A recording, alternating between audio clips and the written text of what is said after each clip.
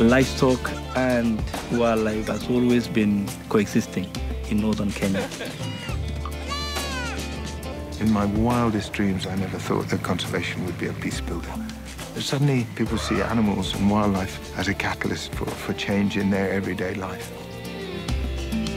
You're now seeing the first time a community conserving black rhino. These elephants are not helping me only. These elephants will be helping me and my family. We are helping each other.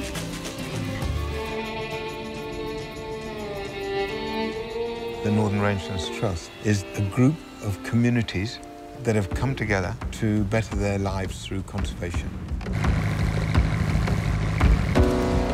The poachers, they are highly skilled, they are highly armed, they are ready always to shoot and kill. So it's a big threat. Northern Kenya has had challenges with peace and security for many years. Theft, livestock raids, poaching. Retaliations can really spiral, and you get the innocent people suffering at the end of the day.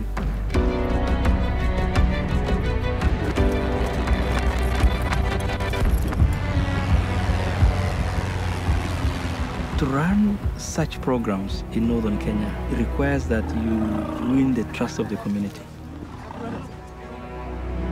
Putting a value on that heroic to the herdsman and his family on an everyday basis. And that's water, it's healthcare, it's employment, it's alternative revenues.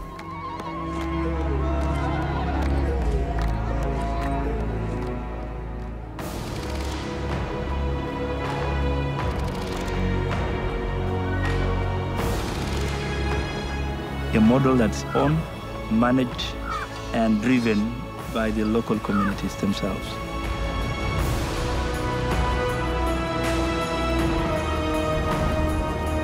It's about women, it's about supporting women, financial access. It's empowering their families, it's empowering the whole community, the whole of the North. We are seeing for the first time in East Africa, a community is running an elephant sanctuary, taking care of orphaned baby elephants.